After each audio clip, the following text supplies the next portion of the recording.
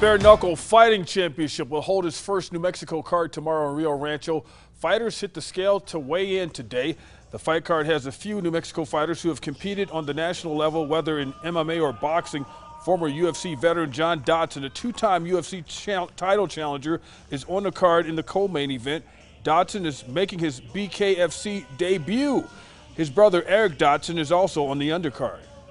That's amazing because of the fact that we have everybody who's a local star coming out to represent for New Mexico. And this BKFC debut for all of us, well, not just all of us. Isaac's been fighting on the card. He's a veteran in the sport, and we want to just put it on a show for everyone. We want to make sure that New Mexico stays strong and always be the toughest people that they've ever seen. Valley Flag is the guy he's talking about. Very familiar with the promotion. He is one of the first from the state that started pursuing bare knuckle fighting after his MMA career. You know, Albuquerque's fighting history is so rich that, like, I wouldn't call myself the godfather or anything. You know, we have so many champions here and so many boxing, MMA champions. Taylor Starling and BKFC flyweight champion Christine Faria are the headliners. They're fighting for Faria's belt, and the two got a little heated today. The card has a 7 p.m. start time at the Rio Rancho Event Center tomorrow night. Friday Night Football is serving up a West Side story. We heard from the other half of that story Thursday. Tonight, the West Mesa Mustangs get their say about facing the Volcano Vista Hawks. Former Lobo running back and Duke City Gladiators player and coach Landrick Brody is trying to turn a three-win team from last season into a contender in his first year leading the program.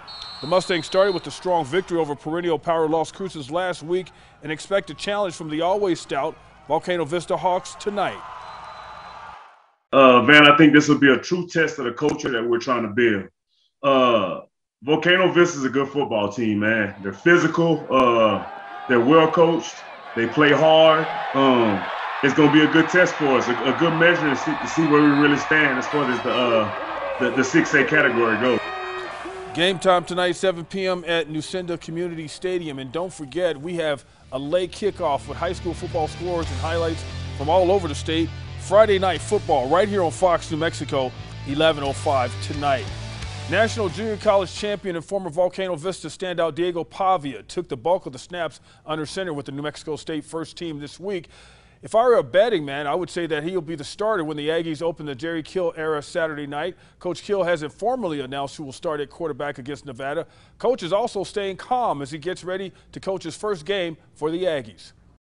You know, I'm a little bit more like this maybe than I used to be, coaching a different type of kid than when I was coaching 7 years ago. So I've had to make adjustments like that, but as far as me being jittery for the first game and can't sleep and all that, no, I've been actually been pretty good. And you're not a human being if you're not excited and, about what your team's going to do. I'm excited now. I just like to see I'd like to see where we're at. Game time in Las Cruces is 8 p.m. tomorrow night. The game will be broadcast in front of a national audience on ESPN2. Diego Pavia's old stomping grounds is called the Grindhouse. Defending National Junior College champions NMMI Broncos start defense of their title tomorrow when they host Papagos. Now that they are on top, the goal is never to look down and keep trending upward.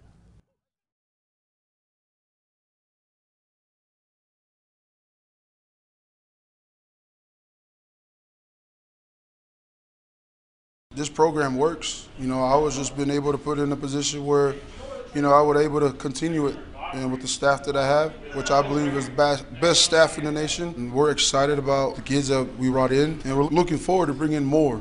Kids that feel like they got what it takes to make it to the next level and to make it through the Grindhouse. Game time in Roswell tomorrow, 4 p.m.